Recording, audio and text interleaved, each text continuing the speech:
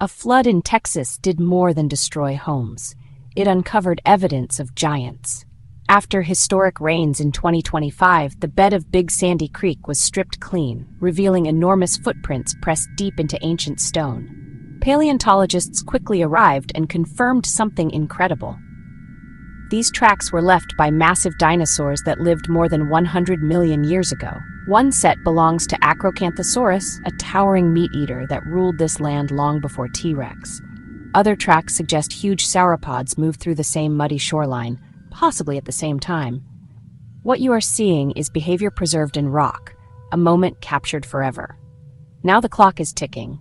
Wind, rain, and human activity threaten to erase this discovery, so scientists are racing to digitally preserve every detail.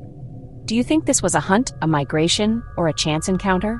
Share your thoughts in the comments. Subscribe now for more real discoveries that sound like science fiction.